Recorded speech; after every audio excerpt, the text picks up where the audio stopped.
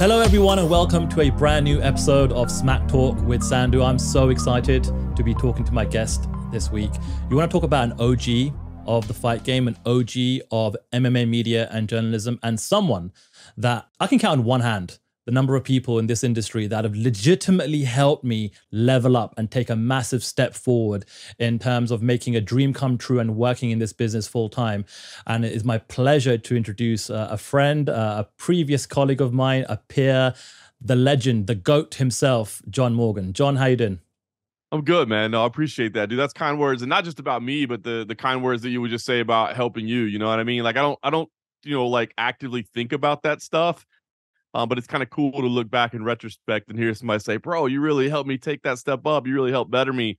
That's cool, man. That's kind of what life's all about, isn't it? Number one, I agree. Number two, I'm not the only one. And number three, I feel like long term, this is going to be one of the things that is going to be tied to your legacy, because there are so many people in the business, in the industry that speak so highly of you. I'm one of those people. We'll get to a little bit of that in terms of our working relationship and the past a little bit later on. But you know what, John? I thought it'd be fun to start off with this. I know I've heard this story many, many times before, but let's go back. And I think there's a lot of people that perhaps haven't heard this story. Let's go to UFC 16. So, John Morgan, you're just a fan. And if you watch UFC 16 on Fight Pass and you've got a good eye, you might just catch a young John Morgan there, sitting and standing cage side, enjoying the fights. Can you talk to me and the viewers and the listeners about your experience, about attending your very first UFC event there? Yeah, it's pretty wild, isn't it, man? I mean, it was just coming up on the 25-year anniversary of that earlier this year, which struck me, man. I mean, obviously, I've been covering this sport and a part of this sport and around the sport for a long time. But when you really lay it out like that, 25 years, it's crazy. And yeah, if you ever want to pull it up on Fight Pass, it's funny. I had to go back and check it one day. It's literally like the opening scenes of it. So you don't even have to watch very long to see me in there. And it was me, I guess, right around my 20th birthday, which is crazy. But yeah, man, I was kind of an early viewer of the UFC. I think the first UFC pay-per-view I ever bought live was UFC 7. So it was really kind of watching from the early days. Obviously, the VHS blockbuster tapes, that kind of era when you'd go in and rent them and that sort of thing. And it was coming to Pontchartrain Event Center, Kenner, Louisiana, which is outside New Orleans. And I was like, man, I got to go. I grew up in Dallas, and back then it's like a 6-hour drive or something like that. And I was like, I got to go. And I tell you, I got to find it. I bet I still have the ticket stub at my mom's house. I've been thinking about that next time I'm in Dallas to go see if it's still there. But if I remember right, man, I think I paid like 40 or 50 bucks to sit cage side. I mean, we had like front row seats, you know what I mean, for 50 bucks. Now you can't even get in the door for $50. That'll show you the time and the era that's changed. And then, obviously I was there, just got to watch it up close and loved it. And, got to take the infamous picture with Vitor Belfort, which is crazy. I mean, 25 years later, still, he's still out there fighting and doing his thing. Man, it's wild, man. It just, the seed had already been planted with me at that point about how much I love the sport, but that just solidified it for me, my first live event. And I was like, man, I got to watch more of this, and gotten to watch a little bit more of it along the way. You certainly have. You certainly have. And that's a great segue to my next question. How do you go from that first experience, becoming a super fan, to then thinking to yourself, all right, I'm going to now try and break into this industry, and I'm going to try and figure out how I can, make myself break into the world of media, become a journalist. And what was that experience and journey like for you? Yeah, it's kind of a wild one, but growing up, I played soccer, baseball, basketball. I mean, I love being in athletics, but you kind of realize early on, okay, you got to be the top 0.1% of anything to actually do this, to play a sport professionally for a living. And I had fun, but I certainly realized that wasn't going to happen. But I loved writing. I love telling stories. That goes to show you how old I am. Back then, you could be a sports writer. That doesn't even exist anymore, I don't think. You got to do everything, right? But I loved writing. And so like in high school, I got on this newspaper and was the sports editor. I was the editor of the yearbook and started kind of taking a passion for journalism. And then follow that up into college. And then my life took kind of a turn, and that, I got done with college, and it was like, I got an offer to go into journalism for $25,000 a year. I got an offer to go into restaurant management for like $50,000 a year. So I was like, well, math's pretty easy on that one. I'll take the restaurant management. I had worked in restaurants to put myself through school. So did that for a long time. I was a general manager of a restaurant. I was making good money, all those things. But I got to a point where I was like, man, I like what I'm doing for a living. I don't hate it, and I make good money at it, and I'm able to support myself, but like, this isn't what I wanted to do.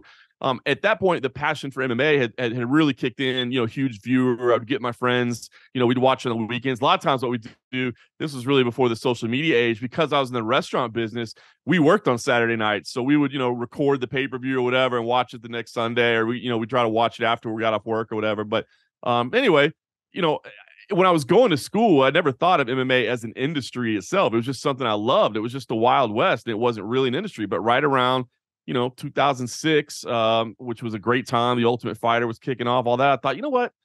Let me try this a little bit. Let me try to get back into writing a little bit. And if I'm going to get back into writing, if I'm going to get involved in sports, what's the sport that I love the most? Mixed martial arts. Let's check it out. And it was kind of wild, man. I was a daily reader of MMAweekly.com. I was in the forums. There was a post that Tag Radio, which would soon become MMA Junkie Radio, was looking for somebody to help recap interviews. And I was just like, hey, let me do that. Let me do that for you. I mean, you don't know who I am, but let me introduce you to myself. And did that. And that's how I met Dan Stupp, and because they were working with MMA Junkie. I'd never even heard of MMA Junkie at that point. That's how I met Dan Stupp. And, it started out as doing some free work. The free work turned into part-time work. The part-time work turned into full-time work. So it was a wild journey, man. What were some of those earliest memories? And this is, I would say, maybe pre-MMA Junkie. What kind of gigs were you getting? What kind of content were you producing? And how were you kind of gauging whether you were, taking the right steps forward in the business? Well, it's wild because the first way I got into it was MMA Junkie. It was recapping those interviews. Before then, I was managing a restaurant. So I was just watching. I was just a consumer at that point. I wasn't creating content or doing anything along those lines. I was watching every pay-per-view. I was reading the websites every day. I was staying up on it. I mean, I remember getting Full Contact Fighter newspapers sent back in the day, like pre-internet era. So I was reading about the sport that way, which if you can imagine that, now we're clicking and refreshing all day, every day. This was something that was coming like once a month, and you were reading about stuff that happened in Brazil or stuff that happened in Japan, a couple weeks later.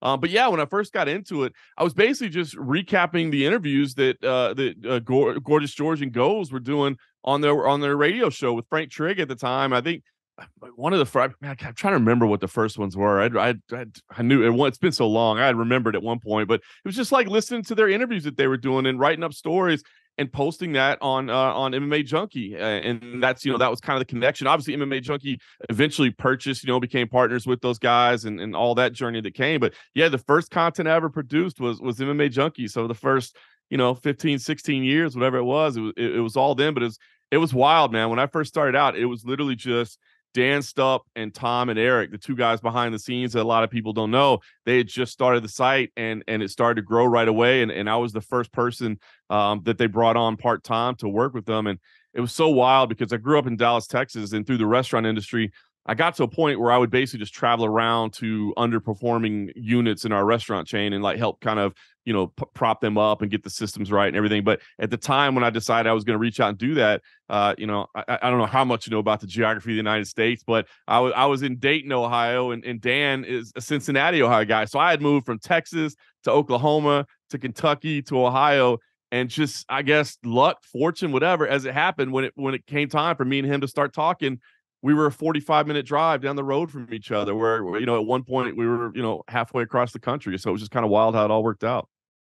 The MMA Junkie story is incredible because what you guys and the team that kind of came over the years built into a powerhouse. I mean, you talk about, for me, as an outsider looking in, this is before I even contribute to MMA Junkie myself, it was always MMA fighting and MMA Junkie. Number one, number two, endemic MMA media outlets.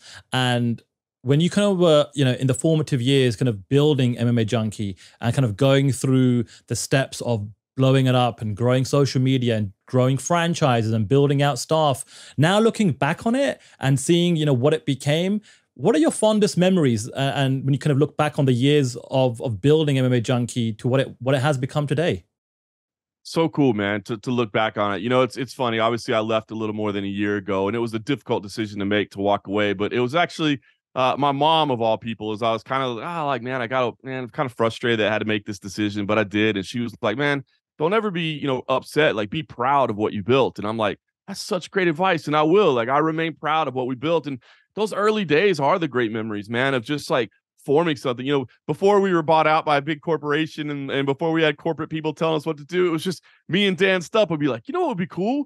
We should do this. yeah, let's do that. And, there was no like, well, let's put together a proposal. Let's get it approved. Let's see if we can. It was just like, nah, you know what? That would be cool. And I remember those early days, covering early events with him. And the first time he started to trust me to go do events on my own. I mean, Dan was amazing. He's still a phenomenal editor. If anybody ever gets a chance to do some work with Dan Stupp, as I know you can attest as well, man, he is a quality dude that will, you talk about stepping up your game and helping improve. He'll help you do it. But he's all, I think he's changed a little bit. He also used to be very much a micromanager as well. You know what I mean? So to get that approval of like, okay, you can go do this. I trust you. I don't have to be right beside you. That was big, but it was cool, man. Just expanding and being around at a time, when the sport wasn't as accepted as it is now. Like, I don't think people maybe that are joining the sport now or starting to follow the sport now, like, understand it's not that long ago that, like, I would get on a plane to go travel somewhere and the person next to you goes like, oh, what do you do for a living? Well, I'm a writer about, mixed martial arts. I'm a journalist. So I cover that. And, mixed martial arts. I'm like the UFC, cage fighting. Yeah. Oh, KJ. Well, you cover that? That's crazy. Why do you do that? And you had to really explain to people like, no, this is a legitimate sport. This is not just some crazy thing. And the athletes that are involved in it are really good individuals, and they're really highly trained and highly dedicated athletes. And I think, those early memories of just,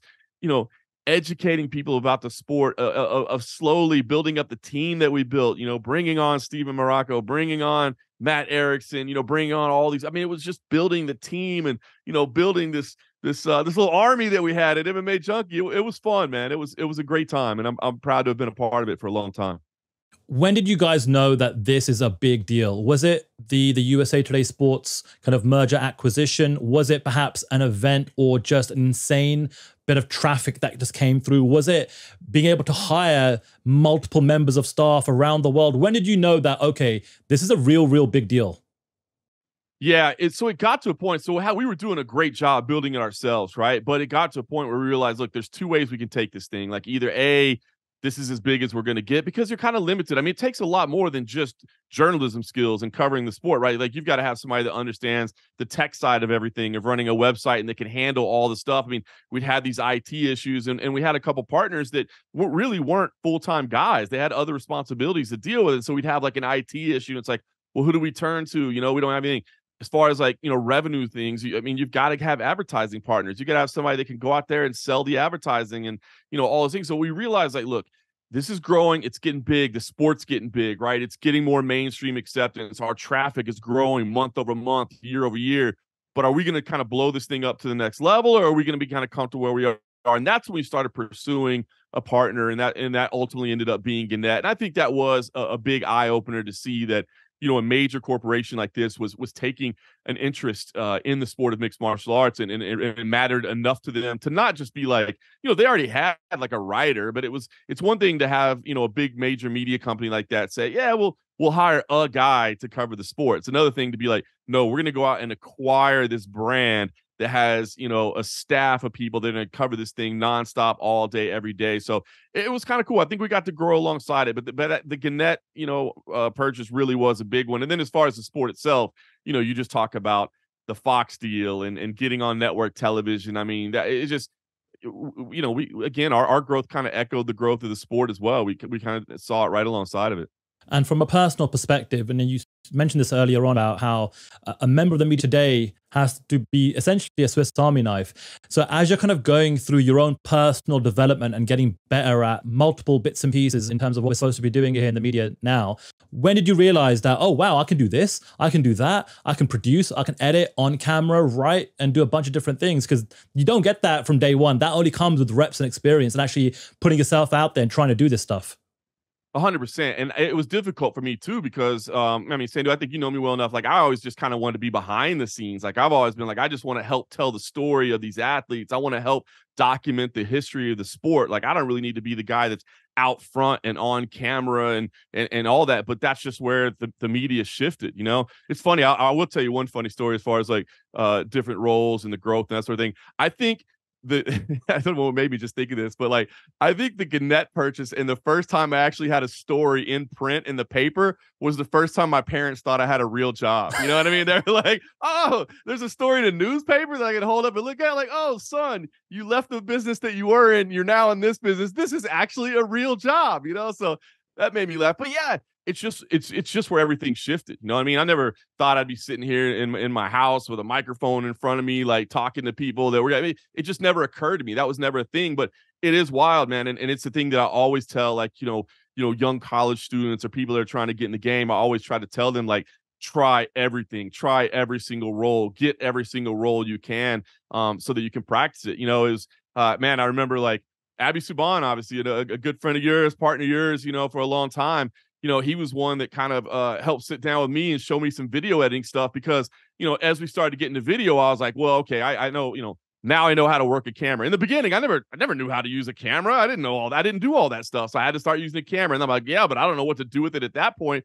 And I remember, we'd be in like a foreign city or whatever. I'd have to like take my video footage, upload it to a server, a remote editor would download it and they would edit it and put graphics on it and they would post it. And I was like, this is taking hours. Like, why is this taking so long? Like, I got to figure out how to do this. So you just start picking up these little skills along the way and doing it. And now, man, it's just, like I said, I kind of joke about it. But when I got into this, I was like, I want to be a sports writer. Like, the hell is a sports writer, bro? That doesn't even exist anymore, dude. Like, you got to do all this stuff now. If you can't multimedia produce, like, what are you even doing anymore? It's so true. I was watching an old video. So prior to contributing to MMA Junkie, and you name dropped him already, both myself and Abby Subban. Abby, if you don't know him, he is like one of the best videographers, editors, social media producers, full-time right now with MMA Junkie, and his fingerprints are all over the YouTube channel and the social media feeds. He's just one of the best in the business. Back then, me and Abby were just kind of like making our way in the European circuit with our YouTube channel, and we always looked at the room, and you were one of the individuals that I looked on and I thought, okay, I'm going to just figure out a way to do what he does. Let me see how he operates, right? And then there was an event, I think it was in Stockholm in 2015. And I want to say it was Gustafsson versus Rumble Johnson fight week. And it was the very first time that we actually ended up collaborating on a bit of content. And I remember it because me and Abby thought it'd be fun to have a pink mic foam head for our microphone. Well, guys, first of all, let me say what an honor it is to unveil this beautiful pink mic flag that I hear we're going to be hearing a lot of in 2015. That's our new investment for 2015 for our media kit, yes. Stepping up the game. And it was a great, because the backdrop was just a city covered in white snow. And so my kind of question here is what were you thinking at that time of not just both myself and Abby, but the European MMA media scene, and what ultimately led you down the path of kind of noticing what me and Abby were doing and forming a relationship, a friendship, a partnership, and getting us involved with MMA Junkie at that time? Yeah, I mean, as far as speaking to you guys specifically, it was just a grind, and that's one thing that I respect. Out of everybody that we ever brought on the team at MMA Junkie, and even still, what I would shout out to people today is work ethic, man. That grind, you can't teach that. You know what I mean? There's so many skills out there that you can teach. Hey, you could craft this a little bit better and it'd make you here. You could use this technology to make you a little bit better, but you can't teach work ethic, and you can't teach somebody that actually cares about what they're doing. And you guys, I could see it right away, and that's one of the things I was like, we got to figure out a way that we can work with these guys because they care as much about this sport and they care as much about what they're doing as we do, as I do. You know what I mean? And that means a lot to me, man, like wanting to be as professional as possible and wanting to do it in the right way. But as far as the European market, man, and I tell this a lot too to people that say, hey, I want to get in there. I want to do what you do. And I always tell them, start locally, right? Like, start in your market, whatever your market is, man. Own that market. You know what I mean? Because I as much as I live this thing every single day, I can't be as much of an expert into the people, the athletes, the teams, the coaches, the relationships, the dynamics, everything in your area as you will, because you're around it, all the time, every time. For me, I get to do commentary with like CFFC. Those athletes, I know them, man. I get to speak to them all. And so as they make their way up, I can tell you more about them. But so for the European market, I mean, you could see the emerging skills that were coming. And it used to be, in the early days, all the European fighters felt like they had to come to the United States to train. They had to get over and get the wrestling. And that was starting to change, where you're like, no, there's all these teams out there. There's all these athletes over here that are doing it there. And so if people from that market are dedicated and they're caring about it, you know, they're going to be a big part of that. And then, of course, that just echoed the growth of the UFC globally as well, right? I mean, it really started to become an international brand and known around the world. And I think that's a big thing too. You know, I hear people say like, yeah, I don't know about the growth of MMA anymore. I feel like it's stagnated a little bit. And maybe it is a little bit in the United States, but like, that's because it was on a rocket ship forever, and you can't keep that rocket ship going forever. You know, eventually it's going to plateau to some degree. But you look at all these other markets out there where it's just started, it's in the infancy. You go around to these areas and you're like, oh, that reminds me of the US 20 years ago. That reminds me of the US 10 years ago. It's out there. And I think there's going to be more opportunities globally moving forward. And speaking of all these other markets, you are the ultimate road warrior. You've probably been to Brazil like 30, 40 times at this point. You've been to Europe, you've been to Asia, Australia. Can you just speak to that a little bit in terms of talking about the grind, you know, week to week, pay-per-view to pay-per-view? There was a stretch there, or I didn't even know how you did it, John, how you were in a different time zone, different country, and still churning out, you know, exceptional content, you know, being on the ground at all of these different events around the world. And I know it's a little bit different now because so many events are domesticated. They're in the Apex, they're in Las Vegas. It's a different world we're living in right now in 2023. But can you just speak to that run? And it must have been close to a decade where you were, I don't know how many air miles you clocked up, but it must have been quite a few. Yeah, man, I'm around like 2 million air miles, and yeah, it was like every week, and you know, just all over the place. I remember there was one where it's like four weeks, 4 continents, you know, for 4 different events, and I loved it, man. I was proud of it. I mean, I really feel honored the fact that I've gotten to see the world, man. I do try to tell people, man, if you can travel, first of all, I just think for your own personal growth, just seeing everything in the world, man, I think it helps you kind of understand it. Like, bro, no matter where you are in the world, like, we're all doing the same thing, man. None of us really know what we're doing in our job. We think we're doing the right thing. We're just trying to make money and pay the bills. We're all trying to find a girl. We're all trying to find have a beer or something after work. I mean, we're all do the same thing, no matter what culture, no matter where we are. So I think that's big. But yeah, it was amazing. It was amazing to me to really get a sense of the sport in different places. And again, just culturally and personally, but to see the sport over there as well. It was amazing. And it was the grind, man, but I wouldn't change it for the world. Oscar Willis is a good friend of mine. He's kind of on that grind now where he's going to everything. And him and I have conversations that, because it's tough. It's not easy. Like, unless you've done it, it's a weird thing to wake up in the morning and be like, where am I? Like, hold on, give me a second. What country am I in? And like, unless you've been through it, like, you don't understand what it's like. It's weird. And when I was single, it was, I loved it. Like, I wouldn't trade it for the world. For a young man, a single man, it's the best. Like, go see the world, go do everything, get those experiences, make those relationships, do all those things. It's amazing. Then you get married and, you know, it's good, you know, but absence makes the heart grow fonder. You know, you leave a little bit and, you know, maybe you and your wife get tired of each other all day, every day. So maybe a couple days away isn't the worst thing. She can go kick it with her friends. You can do your thing. And then you're excited to get back together. But when you have a kid, it does change things a little bit. And my kid's 11. So I'm still traveling, but trying to do it a little bit less, not really going to the international shows, just because, you know, to fly to Australia, to fly to Singapore or whatever, like, that doesn't become a 5-day trip anymore. You know, that's a 7, 8, 9-day trip when you add in the travel. So it changes a little bit, you know, as you get a little bit older and as your family dynamics change. It is a thing that I've started to realize, like, you'll never get this time back, man. And as much as I love it, and as much as there's no place I'd rather be on a Saturday night than sitting cage side and covering the sport and being a part of it, like, you know, I hate to say it, but one day when it all ends, you know what I mean? The sport's not going to be there for you. Your family's going to be there for you, and you can't ever get this time back, and you got to remember that. So now I'm trying to strike more of a balance, but I wouldn't trade that time in the world for anything. It was a grind, but I loved it, man. You know, the people say, hey, you know, can you sleep on a plane? Like, dude, I can fall asleep before the thing takes off. And if I couldn't, I don't think I ever would have survived that whole stretch. But I still love it. Just trying to do a little bit less of it. And like I said, blessed to have seen so much of the world. I think like Moscow, Red Square was like one of the coolest places I ever went, where I was just like, you know, as an American that grew up during that certain era of the Cold War or whatever, just, that was one of those places where, like, I don't think I was supposed to be here. But even just so many places, like walking around the amazing cities in Europe and all that, you know, as a kid that, you know, a middle-class kid from South Dallas, only child, I don't know, man. I never thought of myself as these big aspirations or whatever. But then when you get to go do these things, it's pretty neat. You know, it's pretty cool to be like, think about where you came from and to go out and experience all those things. Well, had you not been a road warrior, we wouldn't have met. You wouldn't have seen me, Abby, work. The domino effect of me being here I am right now talking to you may never have happened. So thank you for being such a road warrior that you were. This might be a difficult question to answer. I don't know, but favorite city, favorite country, favorite fight week, favorite event? There's so many to pick and choose from. Gosh, yeah, man. There's so many great memories along the way. Like I said, that Red Square in Moscow, man, that was a real cool, like, man, where am I right now? This is crazy. Brazil, man, going to Brazil, especially Rio, man. Rio is such a crazy city, you know what I mean? Like, just the vibe there is so cool. And the crowds there are amazing. I mean, their passion for the sport, just the volume that's there. I mean, the one that always stands out to me is Big Nog knocking out Brendan Schaub and looking around and just seeing people like crying. Like, I don't think people understand if you haven't been there. That dude is a god down there. He's a national hero. Like, it's unbelievable. As many great martial artists as they had, he was so loved. So to see people actually crying in the stands over that, incredible. But Georges St. Pierre fighting in the Bell Center in Montreal, like that's one of the loudest venues you can ever go to. The way it's just built up vertically right on top of it. And he was a hero.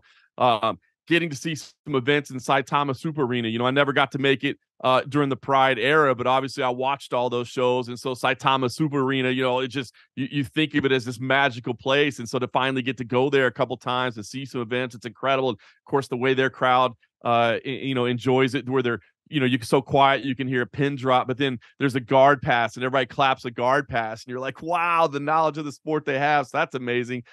Something I wish maybe I would have done more of is there was a rare event where it was in Zagreb, Croatia, and me and Cole Coffey, Ken Hathaway were there. And it was a weird situation where to fly home on a Sunday was like $600 more expensive a ticket than to fly home on Monday.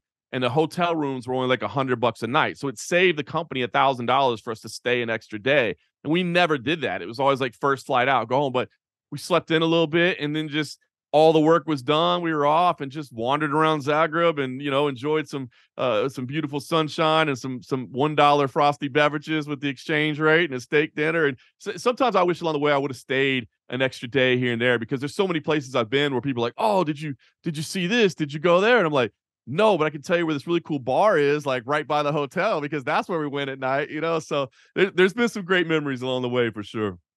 One thing I'll never forget is you always just say you always wanted to be at the very first UFC event at City X or Country X. And because the UFC have just basically almost been everywhere at this point, is there still one market, one country, one city where if the UFC goes, you're going to figure out a way to be there for that very first debut event?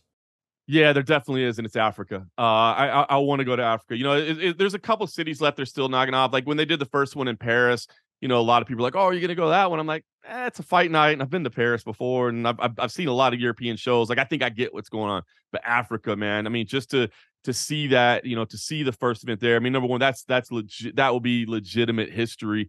And I definitely want to be a part of that. We'll see what the card looks like. I mean, obviously, when we thought about the Three Kings for a while, that would have been amazing. But look, it's still going to be a phenomenal event, and you can hear Dana's commitment to it. A PI over there, and he's going to get it done before he walks away. So Africa, man, that's the one I definitely want to see. And then from a personal perspective, after that, then I've committed to taking a helicopter or a boat or something somehow to Antarctica, because that will be the only continent I haven't been on yet. You know what I mean? So you got to check them all off. And I don't plan on being on Antarctica for very long. I'm talking about I might just jump off, take a shot of whiskey to warm up, and head right back off. But I mean, what a cool thing that would be personally, to be like, I have set foot on every continent on the planet. That would be pretty cool. You mentioned earlier on that you were so proud of what your mum told you about your run at MMA Junkie and the legacy and everything you'd built and the lives that you had impacted there. What ultimately led to you and MMA Junkie parting ways in early 2022? Yeah, it's kind of a lengthy story, and I don't want to go too terribly far into it. But bottom line, what it boiled down to was I was really starting to have some passion for calling fights, man. I was getting to do a lot of work with Cage Free Fighting Championship, and working alongside CM Punk and working with Rob Haydak and Brad Bolton and Jason Liederfon and the crew over there, man. It's just a great group of dudes, and I was really enjoying that side of it. And I had gotten to do some commentary early on. I started working with Tough Enough right away when I moved to Vegas in 2008. We did some Tachi Palace fight shows out in the day. It did Titan fights, Titan FC alongside Kamaru Usman. It had some amazing. And then there became a time at Gannett, in the corporate influence, where they're like, "Hey, you can't do that anymore." And I was like, "All right, I guess." And I didn't want to rock the boat, and I was like, "Okay." And so I said, "All right, well, I'll stop doing it." And finally, we got to a point where Dan Stupp left the company, and some of the other people that were executives at the company had left Gannett and USA Today. And so I kind of revisited it, and I was like, hey, this is something I really like to do. And as much as I love my job, I've been doing the same job for 15 years. Like, I'd like to do something a little bit more.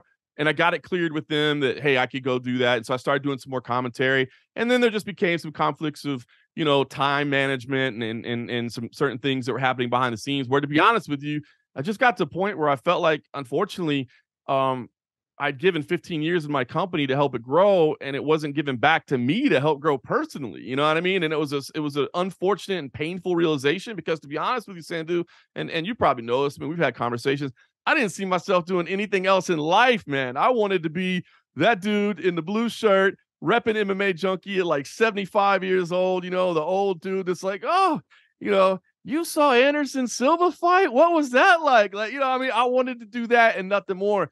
But it got to a point where I was like, listen, I'm having this passion that I really enjoy doing. And I was like, I think I'm decent at it. I think I'm okay. I think I'm going to go chase the aspect of my career moving forward. And unfortunately, that meant that I had to part ways with MMA Junkie to do it. So not a situation I took lightly, and one that, again, like, every now and then I'm like, damn, man, it sucks that era had to end. But, shout out to my mom. As she said, don't look back and be frustrated that it had to end. Just be proud of what you did. Well, I knew about your passion for commentating, and you've been on this incredible journey with CFFC. But alongside that, you went from MMA Junkie to the underground, mixedmartialarts.com. And you're talking about an OG journalist with an OG outlet. That is a match made in heaven. How did that opportunity come about? And what is life like now? Almost coming up to a year and a half later with the outlet. Where is the site at? Where are you guys at in terms of, making it more established, growing the audience? And what's it also been like working alongside CM Punk and also working with the CFFC crew? Because honestly, it radiates through the screen. I could tell how happy you are. And also, it feels like CFFC is becoming, in my opinion anyway, the #1 regional promotion in the US to really nurture and grow the talent and get them in the UFC and Bellator and places like that. Yeah, it's cool, man. I mean, CFFC I could talk about forever, and man, I can't wait till you see what happens at the end of this year. We got some stuff cooking behind the scenes I can't talk about just yet. We've been teasing a little bit of it, but we got some big stuff happening. But yeah, I love it, man. It's why, working alongside CM Punk is a blast. That's a funny one, man. Like CM Punk, I remember when we first got paired up to work with each other, I'm like, how is this going to work? I'm like, I don't know anything about pro wrestling. A funny story about CM Punk: when the UFC signed CM Punk, I was like cage side. I had to like write the story. I was on his Wikipedia page just trying to read stuff, because I was like, I don't even know what to put in this. Like, I know who the dude is, but I don't know. Has he been a WWE champion? I'm not sure. How does this work? So, becoming friends with him and working alongside him has been a blast. But yeah, as far as leaving MMA Junkie, working with mixedmartialarts.com, UG Keurig, old school, was looking for somebody. And yeah, it was right about the time I was thinking about leaving. I'm like, hey, I think we can do something here, because it's an OG brand, but it's one that hasn't done a whole lot in terms of developing the website itself or the news coverage itself. It's been more about the forums, the UG forums, which still, I mean, it's crazy to see the dudes that have been posting there for 20 years, you know what I mean? And the old school traffic that's in there. And, I was like, hey, I think, I can help you guys take this to another level. And it's interesting because, there's some growing pains in terms of like, oh yeah, I remember what it's like to not have a full corporation of like a whole team behind you, because we have a deal with Sports Illustrated, but they're not an ownership group. So, we have to work kind of alongside them. It's not that we can just go to their IT team and say, go do this, this, this, and this. They're like, well, yeah, we got 50 other things we're doing too, but we'll help. So, it's been a slow process, and I kind of forgot about what I was like, but it's been fun. And the cool thing is they give me the freedom to go do everything else that I'm doing right now. And man, I appreciate the kind words about it, because it is, man, the passion. This is exactly what I wanted to do. And there's some even more stuff that's going to find. It's crazy, man. That crew has been amazing at CFFC. The crew at mixedmartialarts.com has been fantastic. And I think that's what's made it easier to get over leaving the crew at MMA Junkie, which is tough, man. Walking away from the team was tough. Walking away from the team was hard, man, especially with all the time that we had spent together and all that we had built. And it was hard to walk away from that. But it is, sometimes eras just end, right? And I appreciate you saying that you can see it, because I'm so happy.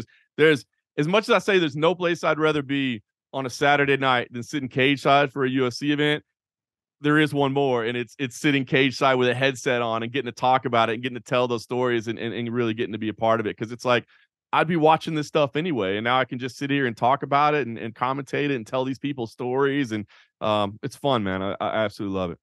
And talking about keeping a headset on and being passionate, and also something that you own. In, I think it was early 2015, you and Ken Hathaway, aka Cold Coffee, started the MMA Junkie. Well, it was the MMA Junkie Roadshow. It's now just the MMA Roadshow podcast with John Morgan. I've been lucky enough to be on a bunch of episodes, and I think why I like this podcast the most is, for the most part, over the years, it's always the podcast that's on the ground. You're hearing the stories on site, what's actually getting a feel of what's actually going down during fight week, event week, from wherever the UFC is or Bellator is around the world. So many years later, I mean, talk about consistency. You have been churning out these episodes week on week on week, and it's a hard thing to do, to remain consistent. But what's that journey been like, both for yourself, the relationship with Kenny, and where do you see the podcast going in the future? Because it's already so established. You guys are killing it on Patreon. You have a hardcore audience and a following there. So congratulations on achieving what you have so far. But where do you see the podcast going down the road in the future?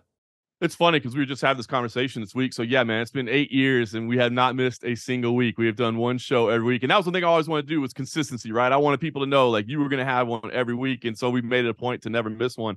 But we are kind of talking about that. And one of the things that we did, we had chances along the way for Gannett and USA Today, be like, hey, do you want to be part of our podcast network? And, that'll help us handle the ad sales for you and handle some of the tech side. And we were like, Nah, we kind of want to have something for ourselves. We want to have something that's ours.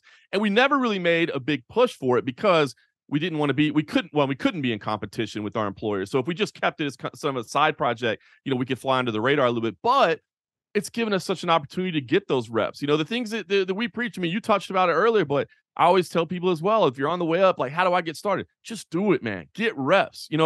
How many hours have him and I had just talking on a microphone, sitting there and talking about the sport, and it just gets you that practice, and it helps, kind of get you to understand where it is. So, we're still in a unique position because he still works for Gannett and USA Today, and I don't. And I think in the early days when I left, there might have been a couple conversations along the way where like, hey, you still gonna do that stupid podcast? And it was like, yeah, sure am. How about that?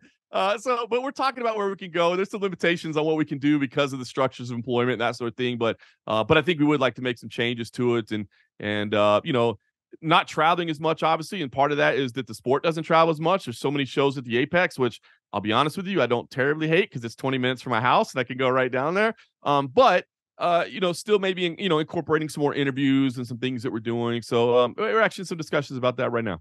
Awesome. I'd love to get your perspective on both the current crop of MMA media in terms of the veterans that have had to change as the sport and sports media evolves, and also the kind of the new generation coming through the ranks. Because like I said, you've helped me, you've helped others kind of break into the industry. And I've count myself so lucky and fortunate to still be involved when I look at my peers that perhaps aren't as involved or have maybe left the sport entirely. So what are your thoughts on the general health of the MMA media in 2023?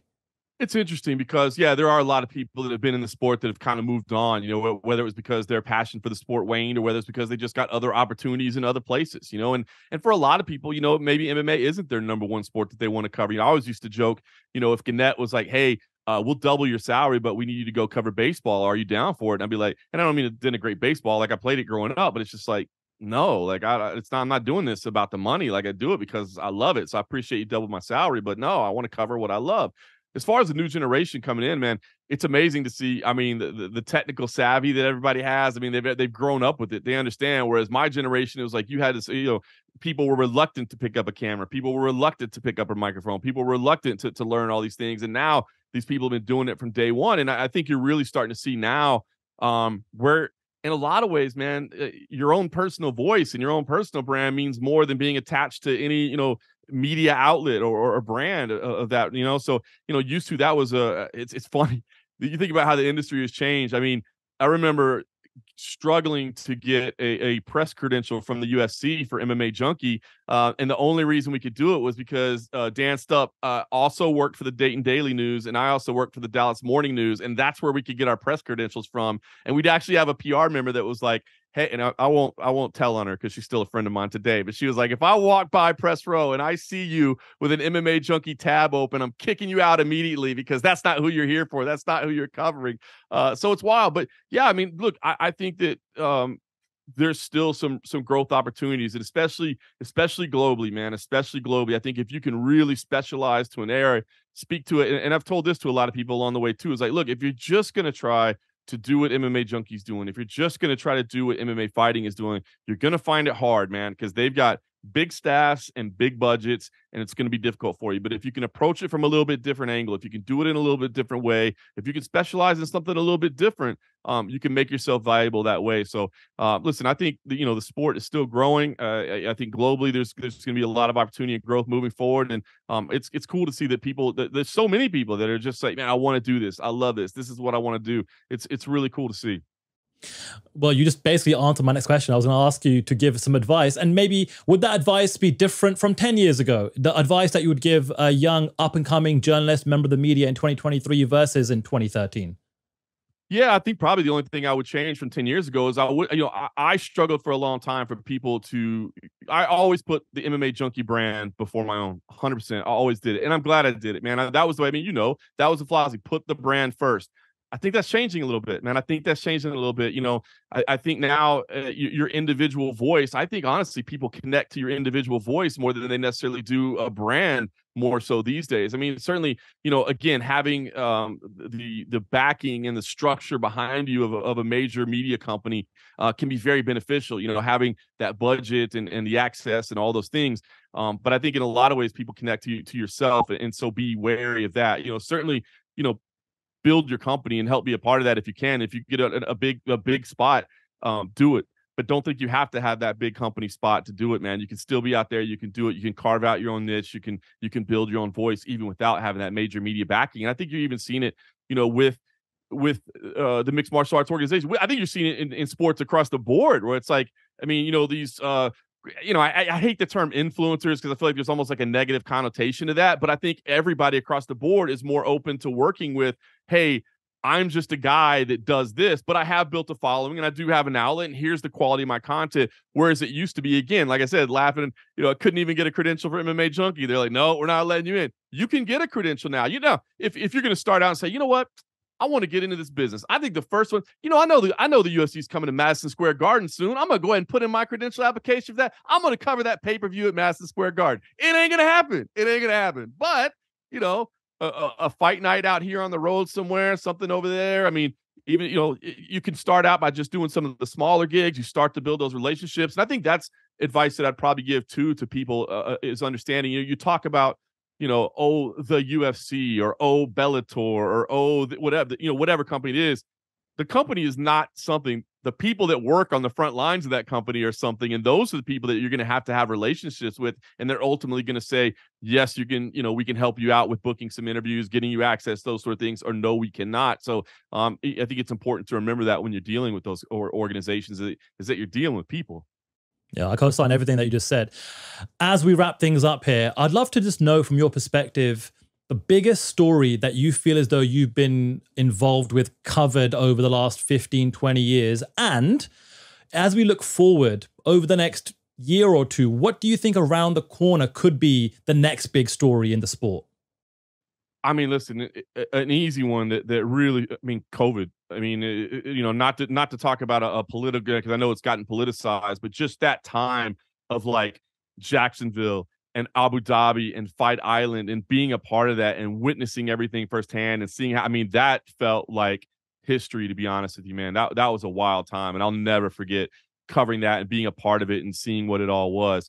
But as far as, just within the sport itself, I mean, I think just the mainstream growth of it. I mean, the acceptance of moving from, Spike to network television with Fox to ESPN to signing global deals. And I don't think people can understand how different it is. I mean, it wasn't that long ago that blue chip companies and didn't want to be associated with this sport at all. And now everybody's clamoring. I mean, I don't know if the UFC has any ad space left inside that octagon from all the people that want to be partners with. You know, they had to build like an LED deck around the octagon so they could get more sponsors from the people that want to be a part of the growth. So I think that's going to be a part of it. And listen, I think the globalization is going to be interesting moving forward. I'm really interested to see what the PFL does with all these global, leagues essentially that they're trying to do, right? PFL Europe obviously is a big one, and now they're talking about PFL Africa and the Middle East and Asia. And I think that's going to be real interesting, is seeing the localization of it, right? Because I think more and more, I mean, live sports is the one thing that people want to tune in for and see, right? Everything else, you kind of watch it when you want to, you binge watch this, whatever, but that live sports is where it is. And you talk about these markets around the globe where it's like, I don't even know. When you were living over in Europe at 4 o'clock in the morning watching, I don't know how you guys got through it, man. I don't know how you did that, how you became a fan, But now they're going to put on, they're going to put on events in prime time around the world, to these different markets. I think that's going to be big. And if they can pull that off, huge undertaking. And I've told them that face to face. Like when they first said we're going to be a Champions League of MMA, I'm like, whoo, that is a lot. But they're trying to do it. You know what I mean? And then, Bellator won championship, what they're doing, bringing things over. I mean, look, there's a lot of players in the game right now. And I think it's going to be important to see kind of where they all shake out over the next couple of years. But I do feel like there's still opportunity for growth with the sport. I love it. So, John, the way I like to end all my interviews, end all these kind of conversations on a light, fun, positive note, it's a bit of a game. It's called the Bit for Social. And with you, we're going to play a game of likely or unlikely. All right? Okay. All right. Francis Ngannou will fight in the UFC again. Unlikely. Do we expand or we just leave it at that? We can leave it at that. Oh, no, I don't mind expanding. I got to play the rules of the game right. I'm trying to keep us under a minute for social, John. All right. Okay, all right. So if we expand, it could be another podcast. Unlikely. Okay. Nate Diaz will fight in the UFC again. Likely. That's going to happen. Conor McGregor will fight for a UFC championship one more time. Oh, they'll make up a title for that dude. Yeah, likely, man. You want Conor McGregor to fight. They'll come up with the CMF belt or something, man. We'll see some type of co-promotion between two of the following promotions: Bellator MMA, PFL MMA, and One Championship.